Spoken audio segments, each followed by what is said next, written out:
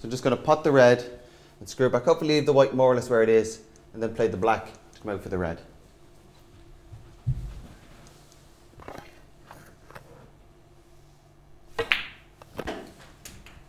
That's more or less perfect. So again, just going to pot the black and come off the cushion for this red. And again, like the last shot, when I pot this red will also become available. The only thing you have to guard against in playing this, if that is straight, make sure I'm up this side, because if I'm low on the red, I then have to pot the red and disturb the others.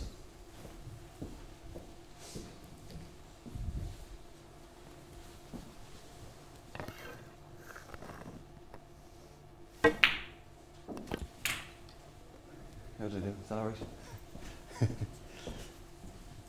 A little bit lucky there, it's a little bit short of pace. I said I was hoping to be here, but fortunate enough, I've just enough to pot the red and go through and leave the white here for the black, and I said that red will become available as well.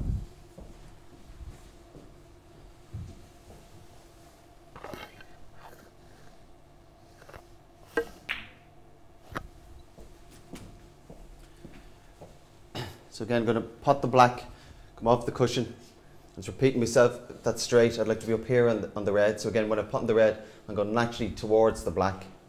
And again, like the last time, when I pot this red, that red will also become available. So it's a little bit lower on the white ball just to stun off the cushion. I'll have to bring around here.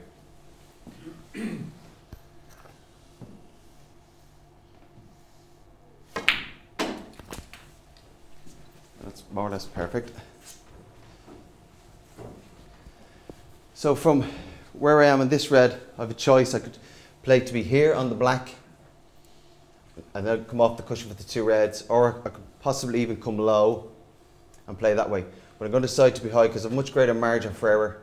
Whereas if I landed straight on the black, I've got to put the reds in the middle, or even if I'm a bit too low, I'd have to play a cannon. And of course, even if I'm not absolutely perfect in the black, I would also have the option of the pink. So again, just a little bit bottom on the white, and bring the white here for the black.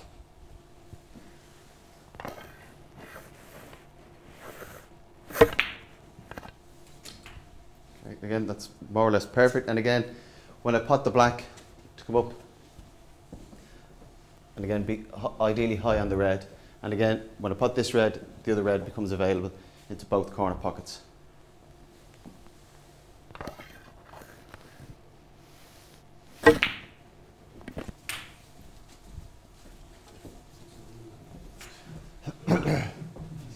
And again, that's okay. Straight was okay.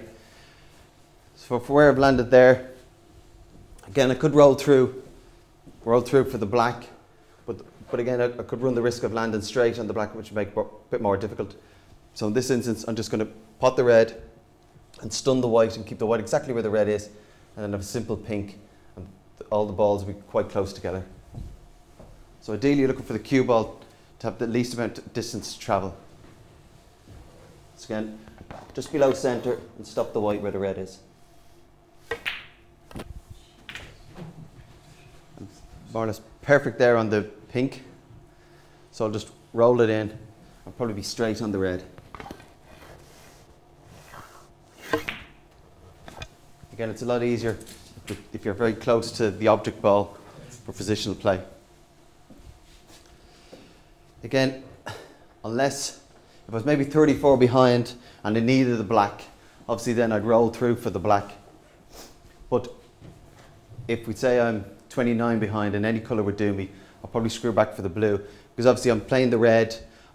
Even if I'm perfect on the black, I have a long way to pot the black and get close up to the yellow. Ideally, in an ideal world, after potting the last red, I'd like to be on one of the ball colours. So no matter what one I pot, I'm very close to the yellow. But I'm straight on the red here. So for this purpose of this one, I'm going to screw back and hopefully leave myself here on the blue. Obviously, I have to be careful I get enough power into it, because if I leave myself close to the cushion, it makes the blue difficult, and I might have to sacrifice the position for the yellow. And of course, if I over screwed it and came up here, it'd be very hard then to pot the blue and come back up, and I might have to pot the yellow. So again, bottom on the white here, bit of power, hopefully come out and leave yourself on the blue.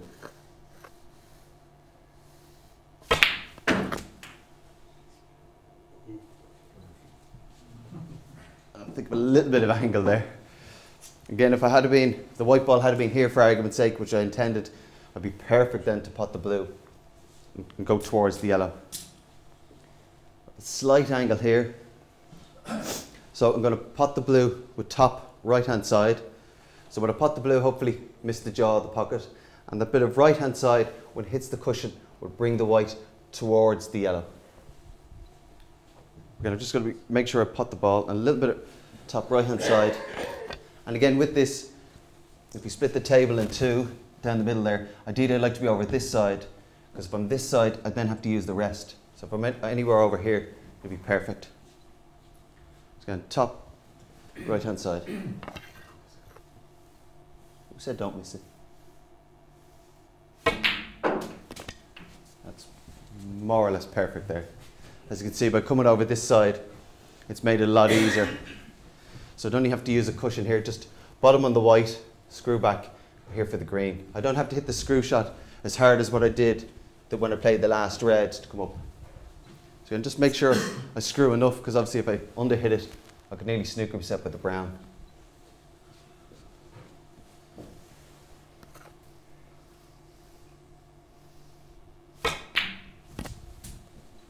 Again, that's stay down, stay down. No, stay down. Sorry. It's trying to confusing. And again, I've come far enough on that. So again, this is more or less ideal. Similar to that shot, I don't need to use a cushion. So very similar shot, bottom of the white, and just hopefully hold here for the brown. So ideally, if I'm in an ideal world, if I landed here, it's perfect, because then when I pot the brown, I'm naturally going towards the blue. Whereas if I overscrewed it, I have to pot the green, go away, and come back. So again, like the last shot, just a little bit of bottom, not as hard.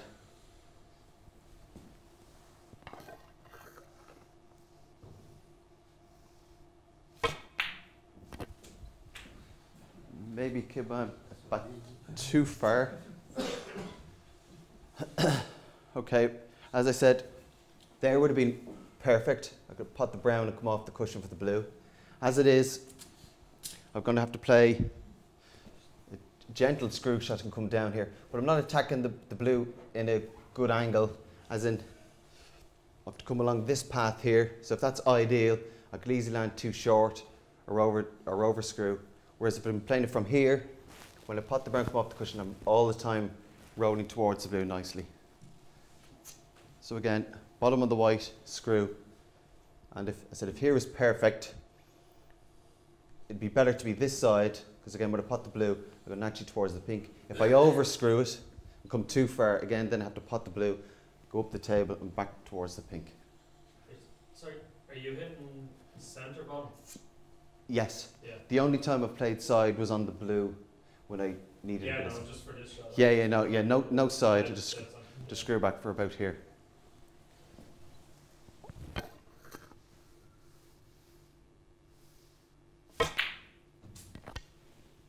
And that's absolutely perfect.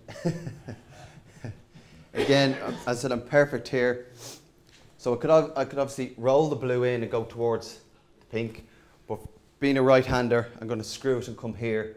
Because again, if I underhit, if I wasn't absolutely perfect and the white was a little bit short, I'd then have to use the rest, which would make it a little bit more difficult. So you might argue, if I was 17 ahead and just needed the blue to win, I'd roll it in. So making it fractionally more difficult, but on the basis that I'm 17 behind, I need them all. So hopefully with bottom of the white, pot the blue, and ideally come here.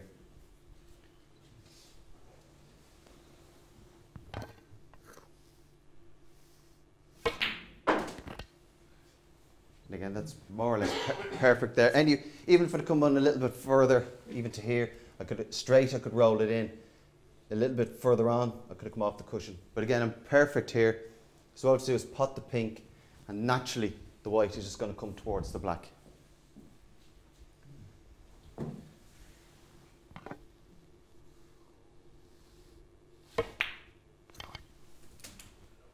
And again, is that centre ball there? That was centre ball again, yeah.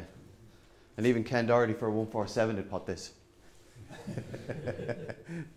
And again, you might have seen earlier on I've been playing maybe a lot of side and hitting a lot hard or whacking around the table, but on the basis this was just to win a match. Just again, below bottom or below centre striking, and again just stay down and won't move my head until the black's in the pocket.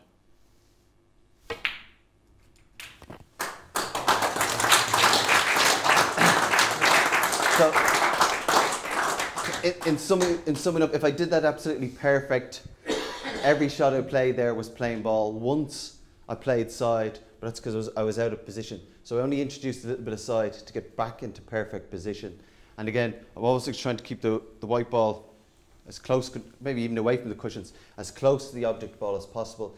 And when I'm playing positional shots, that when I pot, the classic example being the pink, when I pot the pink, I was naturally going towards the black. Likewise with the blue, I was coming down. Because again, if I had been the wrong side, even from a simple blue, end up the wrong side of the pink. Now, not only have I a much more difficult pot, but I then have to go all the way around. So all the time, I'm trying to keep it as simple as possible and reduce, only when absolutely necessary, use side. So hopefully that was some help to you. Any questions? You get screw on the ball with a big head. Very big head for screw. Yeah, it doesn't. There's sort of like a theory that the smaller the tip, it's easier to get a backspin or maybe even a little bit more, but it doesn't. I'll just give you a demonstration here. Because again, to show you, a lot of people practice the screw shot, and the first thing they do is they put it absolutely dead straight. So straight away you're introducing a bad habit, because if I screw this back, straight away I have to get out of the way for the white coming back. So if you are practicing, have your white a little bit off centre. So obviously the white is going to go here. So again, as a guide, I'm just putting this other red here. So when I finish the shot, I should have stayed down, and the tip of the cue should be through there. So I've played it and gone right back. So again, same cueing as always. I don't have to do anything extra because I'm playing a screw shot.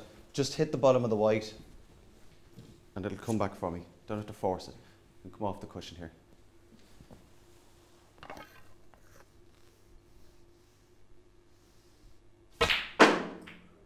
Again, I've stayed down there and perfect. You can see how far I went right through the ball. Whereas again, if I'd done it initially, when I finish the shot, I'll be up here. So.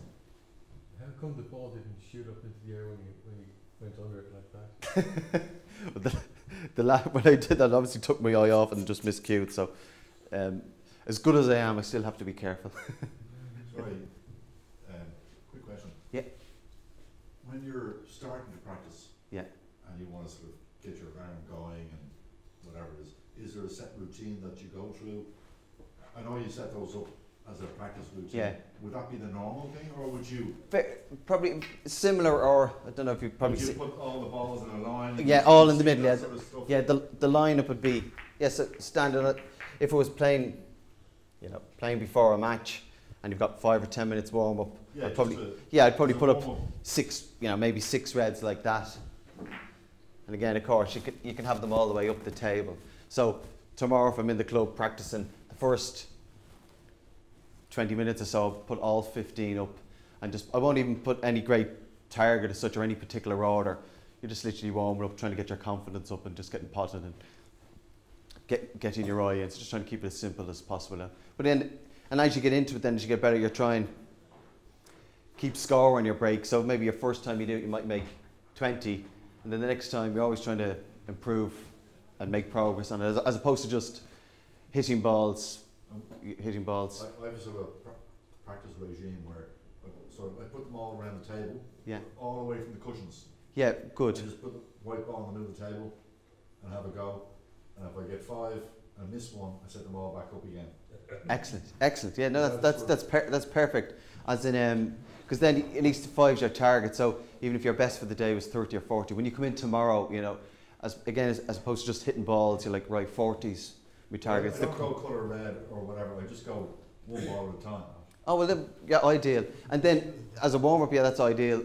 All I want to do is just potting a few balls, and then if you've done that, we'd say once you've cleared the table, then introduce the colours, and then keep an eye on your break. Because again, it's not just a sense of practice and hitting balls.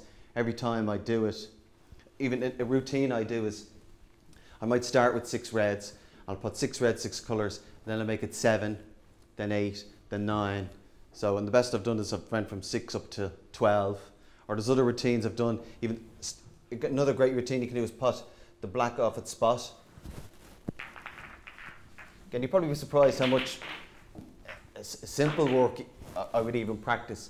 But another practice I do is to start anywhere like with the black, and I have to pot 100 blacks in a row. bearing in mind, and this happened once on 99, I got a kick and missed, and I went back to 0 and did it again and again. So so obviously, as you're starting off, you're developing your skills, but obviously as your skills come on, you're developing your concentration. So if I've missed on 99, the next time when I got to 80 or 90, bombs could have been going off and it wouldn't have distracted me because I'd put a little element of pressure. It's like having a 5-foot putt and saying, right, I have to get 5 of these in a row, as opposed to just hitting 5, and you know, because you're trying to, it's not the same as in a match, but you're trying to recreate and put yourself under a little bit of pressure. So if you knew you've to make these 5-6 footers in a row, and if you don't, you have to go back, and all of a sudden it's getting a little bit late and you're getting a little bit hungry, there's a little bit of pressure on the last one, so you're just trying to challenge yourself a little piece. Right, thank you. And then when you've done 100 blacks, you can go into 100 pinks as well.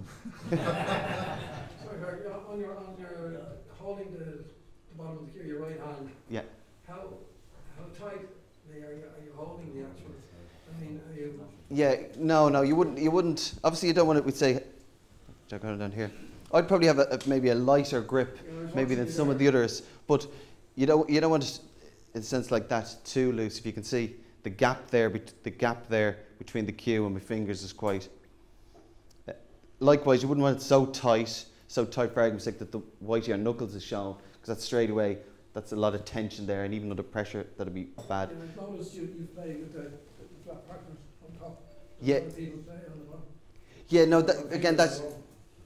that's just preference, even on the cue or whatever. So ideally, you might have it there on the cue. So whilst there's no gap between the cue and my finger, it's not on very, very tight. So it's really not noticeable. And again, a lot varies on little shots. If you're just playing maybe a little shot, like you're rolling up, if you're, sorry, here, like the shot Sean was trying to play earlier. If you're playing a little shot like that, obviously you're not going to hold the cue very, very, very, very tight. You're just going to have it quite loose. So there, look, I'm barely really hot. It's just leaning resting in my hand. That's all you're playing. And likewise, if I was playing, say, a deep screw shot, obviously I wouldn't have that same kind of loose grip because I'd have no power. So automatically, straight away I can feel myself. If the last time, you see there was a gap, playing that little roll up, there was a gap between the cue and between my thumb and forefinger. Now as I go to play a power, automatically that closes. So again, I need that power. And as I bring the cue back, with it being closed, when I bring the cue back, that's even tightening there. That's effectively where your power's coming from, and then go right through. How many hours would you practice on average? About 6 hours a day. 6 hours a day. Yeah. Did you practice this morning? I didn't today. I wanted to be well rested. I had a big grudge with Rowan. I wanted to go, but normally I'll be playing every day this week, and I'll be down at the club for 10 o'clock in the morning. So just with today, I decided to be fresh. So. Okay, question for you. Yeah. You obviously, in your exhibition there, you were able to put the ball exactly where you wanted. You were able to hot everything without thinking about it. You were thinking where you were going to position the ball your cue ball every time. What separates the number 1 pro from the number 20? Great question. I always ask good questions. No, that's an excellent question. It probably comes down to, so there's, well, with the exception of maybe O'Sullivan playing a few left-handed, if we take the world number 1 at the moment, there's Mark Selby or Neil Robertson's also up there. I said, you're right, they're not playing any shots for argument's sake that I can't play or other fellas. So you're probably comes down to more maybe the mental side, maybe more confidence, more self-belief. So it's a bit chicken and egg. Obviously, the more you win, the more confidence you get. But obviously, you need confidence to win in the first place. So it's probably just that kind of belief would probably be the main thing. the mental side. Well, the mental side and also then the concentration.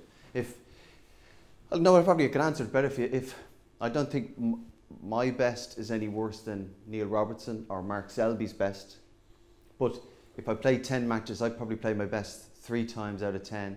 They probably play their best 6 or 7 out of 10. So they're playing the best more consistently, so they're winning easier, getting more wins, getting more confidence, putting more fear in the players. So a fellow ranked 40 playing Neil Robertson is going to be under a lot more pressure starting off than playing Fergal O'Brien, for argument's sake, who's ranked 20. So you can see a lot of players when they play the very top players, the lower ranked players, they play top players, they miss shots they wouldn't, but they're basically missing because they're fearful of their opponent. So yeah, it's probably just fear rather than lack of concentration. probably a bit. That's fear. Probably comes into then a lack of confidence as well, which can also manifest itself in the concentration. Because again, the level I'm at, as I said, there's not much different than playing. It basically comes down to the concentration. So a lot of the shots you would miss wouldn't be shots that you couldn't play. It's just that you can't play, but you've got distracted. The best way I describe it is if I'm playing my very best and all the balls were open, I'd play, and mentally I'd be red, black, red, black, red, black, and it'd be nearly like at the end of it, the referee would nearly have to tell me, Fergal, stop, it's okay, all the balls are gone. Your concentration's been that good.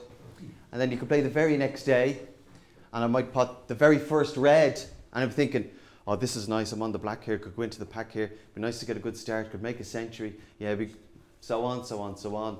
And before you know it, you've missed the black. So on the good days, similar, and your best days playing golf, whatever standard you're at, you know, you've just literally probably played one shot at a time, you've stayed in the moment, stayed in the present, you haven't been thinking after you're part of the first 3 holes, God, if I keep going I could shoot 72 or whatever it is. You've just been playing, and as a result then it's only when you finish you check your scorecard and you go, God, that was a 79, that was fantastic.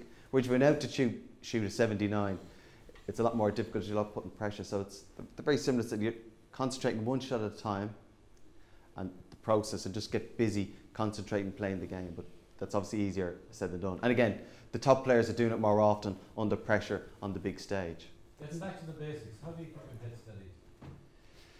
It's the biggest fault in high end. Yeah. There must be a system. Yeah, well, it just comes down to practice, in that from an early age I was taught the importance of staying down on the shot, and the result, that's all I ever How did. do you do that? Okay, here's a perfect example here. I'm going to roll the black in, and I'll do it naturally now because I'm trained for so long, but as a practice I'm going to play the black slowly, but I won't move my head until the black goes into the pocket. So even though I'm slightly more angle. So look, even though I know the black has gone in the pocket, I'll stay down. Again, so I'll use that other, like I did the last shot with the screw shot. I'm going to use that. So again, even though I know I'm going to put the black and it's in, I'll stay down until it's in the pocket. Stay down, stay down. I've totally completed the shot. So again, you can see when I finished the shot, my tip was through here. Whereas, if that was the perfect shot I've played, brought it back and went right through. If you lift your head,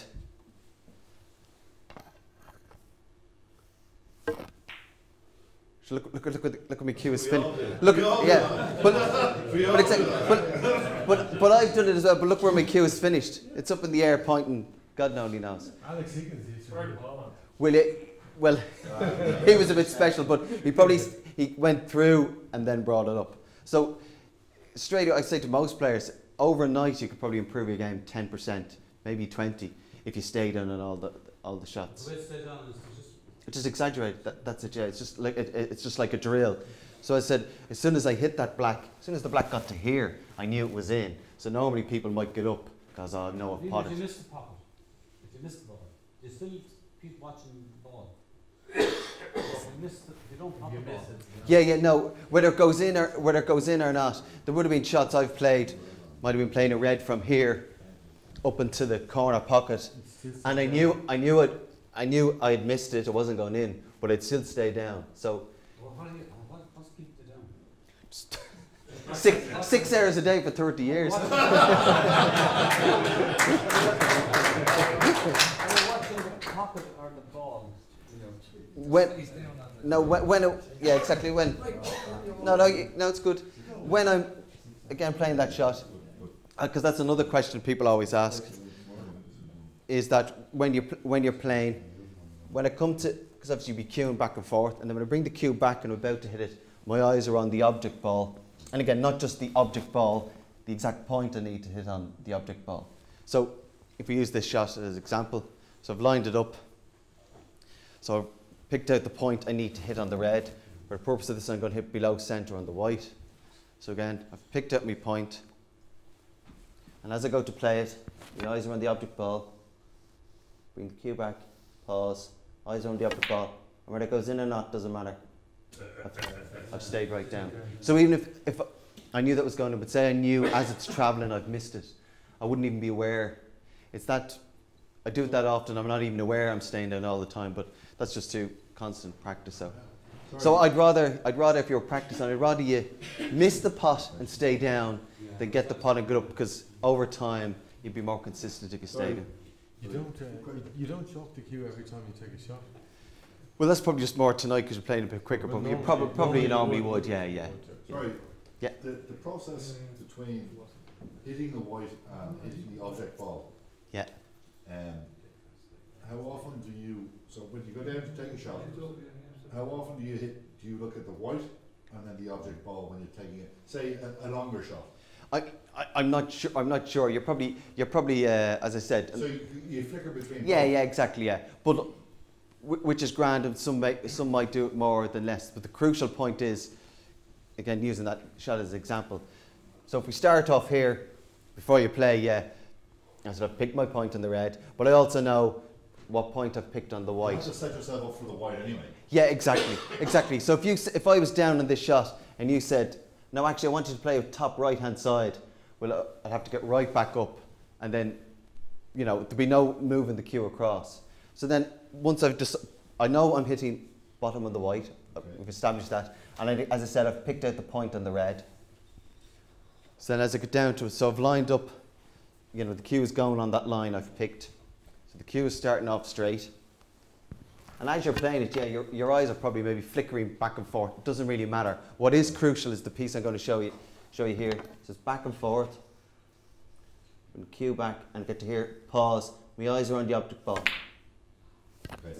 So you can do whatever you like. When you bring the cue back and you go to play, Probably the last 2 seconds are on the object ball. Yeah, when you bring the cue back, object ball, as opposed to, because you can imagine, because I know some people talk about, or they try and hit the white, but you can imagine if I'm trying to pot that red, we'd say cut it back into the middle pocket, and okay, we've picked that point. As I'm looking at the white, sure, I'm blind. The red could be anywhere, So where you're looking at isn't overly important. Everybody's slightly different. That's okay. But the last second, as you go to strike the ball, it's like saying if you have your putt, your eyes are where it's on the ball or the hole or whatever.